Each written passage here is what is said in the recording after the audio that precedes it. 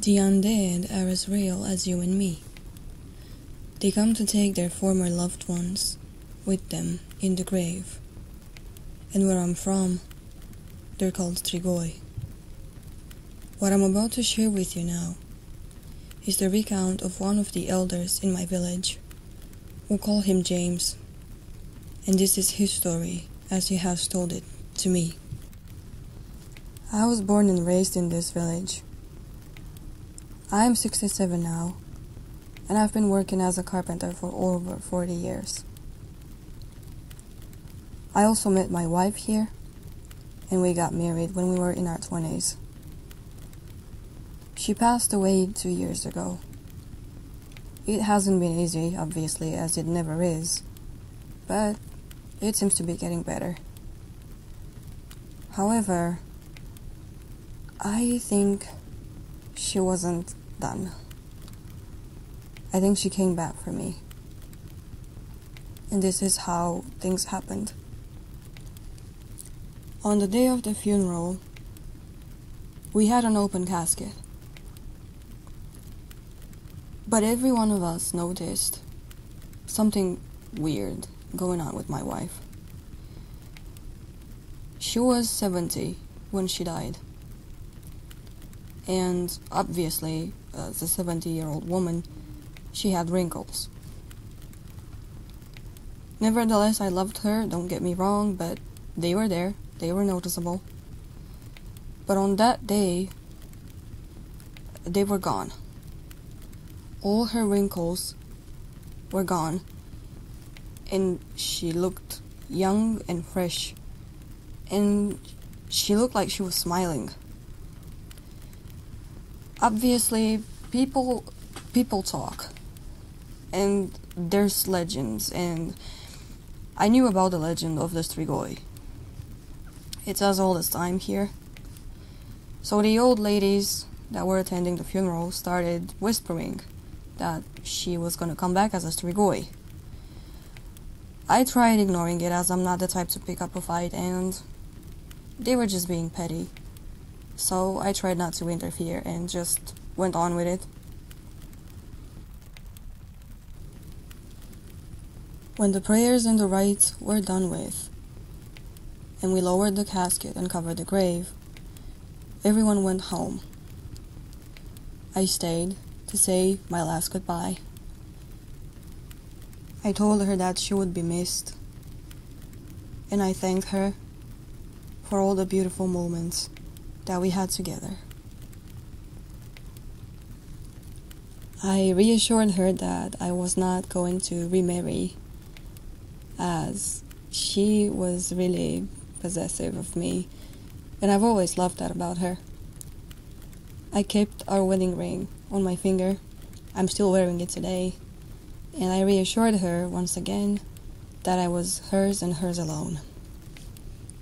When I got home that day, I felt like I was getting down with a cold. I didn't think it was weird, as I remember I had been really stressed out trying to do the proper work for the funeral. So I decided I would go to sleep early. I think it was around 7 or 8 p.m. I laid down, I closed my eyes, and soon enough, I drifted away. I woke up a few hours later with a terrible headache, and I thought I was just dehydrated, so I went to get some water in the kitchen. I chugged down the first one like there was no tomorrow, and as I was refilling the next one, I heard tapping at my window. I turned around, and there was a silhouette there. But normally I'm not the jumpy type, but this time it took me by surprise. And my first thought was that someone was trying to play a prank on me. I don't know. I turned around, and I thought it was a woman. She had long, flowy hair. She wasn't really tall, and she kept tapping and tapping at my window. She didn't try to run away, which I believe it's what someone would have done if it was actually just a joke. I felt like she was trying to get my attention. So I got closer, and I looked out. She didn't move.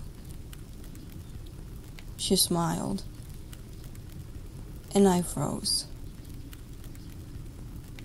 It was my wife. I rubbed my eyes, and for a second I thought I was hallucinating. I backed away, and I blinked a few times, still looking at the window, but the figure was still there. She started waving at me, and I found myself waving back. I could notice another smile from her, and then I heard her voice. I missed you. It's cold outside. Please let me in. I want to get in bed with you. I didn't know what to do, and I did not know what to believe. Like I said, I am not a jumpy type, and I don't get scared easily. I also don't believe in legends and myths and ghosts and other things of that sort, but in that moment, in my head, it was clearly my wife. She came back. I did not manage to understand how that was possible, but I believed her. She signaled for me to go to the front door, to open it for her. She disappeared from the window, and soon enough I heard the knocks coming from the front door. As I was walking down the hallway, I kept hearing the knocks, but halfway through I stopped. Something felt weird. I stopped and I thought about what I was doing. I had an eerie feeling, and I didn't know if I felt safe to open that door. I stood there thinking about my next move for what felt like an eternity. In reality, it couldn't have been more than 5 minutes or so. And at some point, the knocking stopped, and I heard steps running away from my porch. A few moments later, I went to the door and I looked through the peeping hole. There was no one there. I decided to go back to sleep, trying to convince myself that I just imagined everything. The stress and the loss must have been taking a toll on me, I told myself. I've tried taking it easy on myself the next day, trying to rest. I did not want to tell anyone about the incident that happened the night before, afraid that they would say I'm crazy. But that second night, I became very sure that I wasn't crazy, that I wasn't imagining things. I was as lucid as I could be. And soon enough, after nightfall, the same events repeated. She came back to my window, tapped on it, and then knocked on the door. She started pleading with me to let her in, pleading with me to take her back, promising that she wouldn't hurt me, telling me that she misses me, asking me why I was so afraid, asking me if I didn't love her anymore. And that's when the threats started.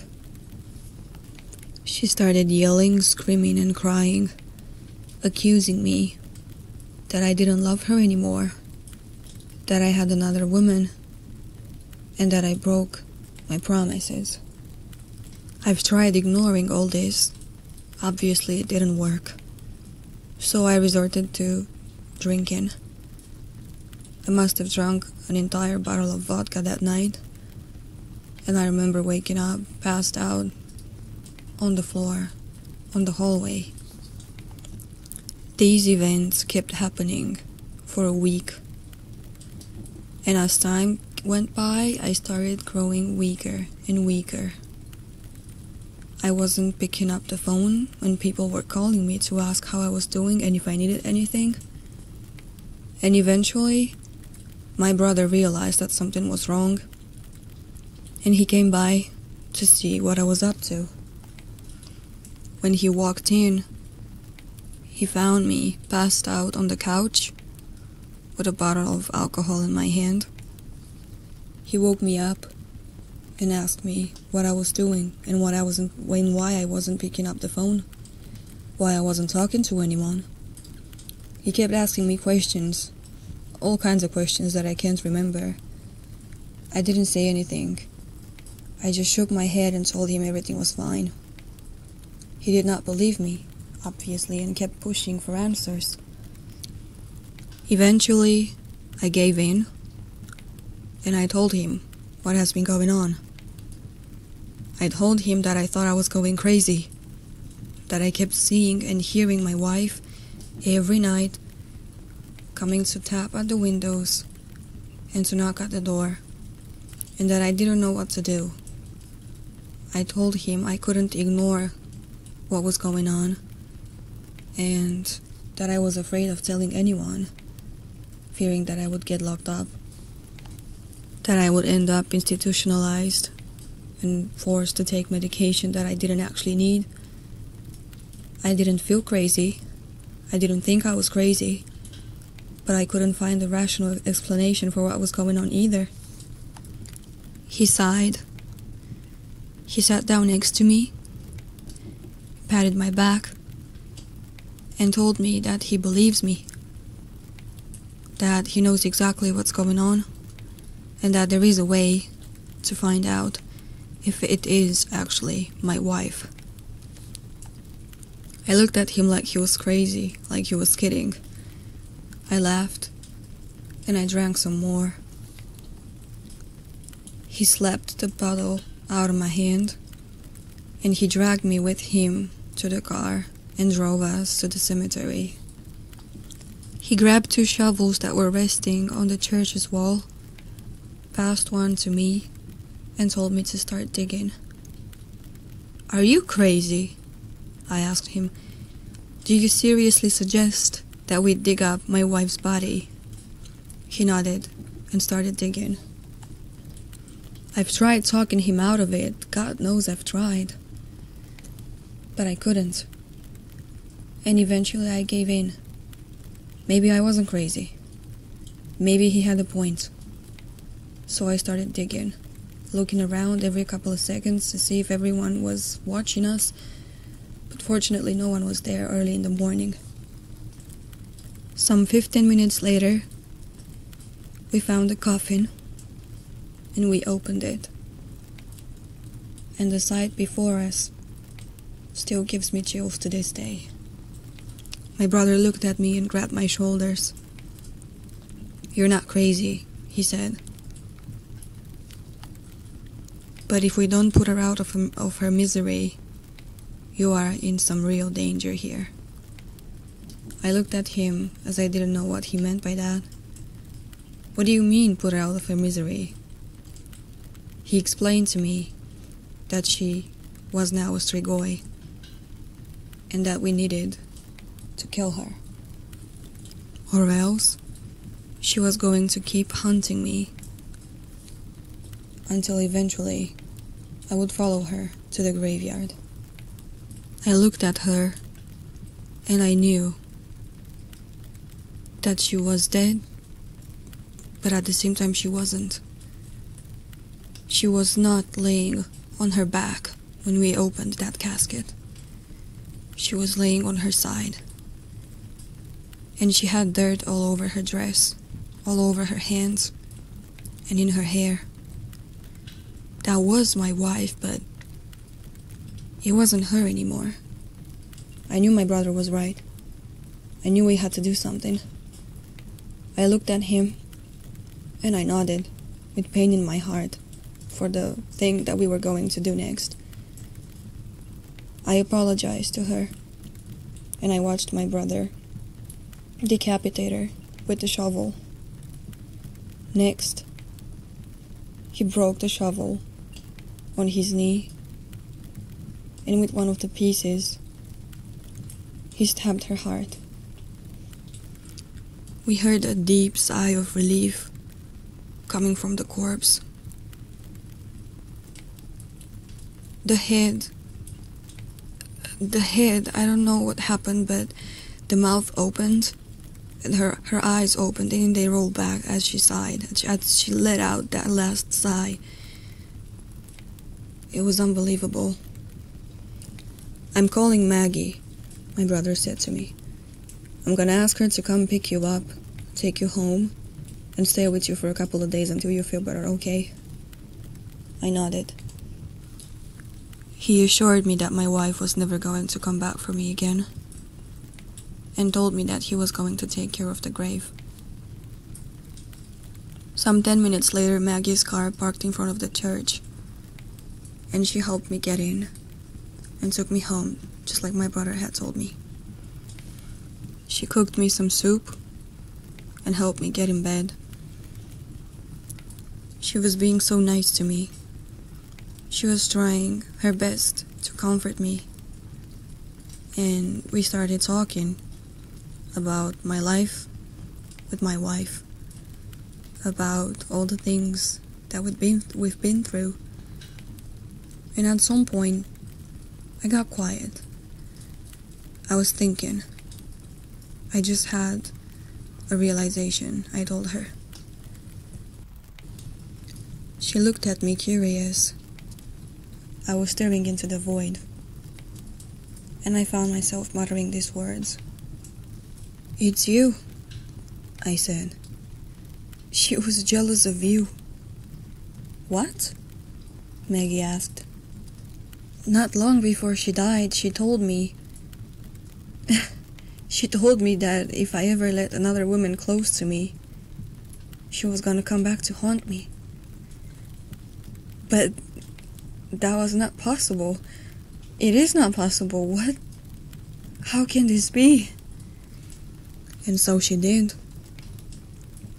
Maggie was the one to help me with the funeral, with the preparations, with everything. Damn, she was there for me most of the time. She was there for me when everyone else was too busy.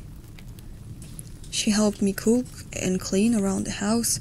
She helped me shopping and picking everything that I had to for the funeral. I let her too close, and my wife knew. She knew that I've let another woman into my life.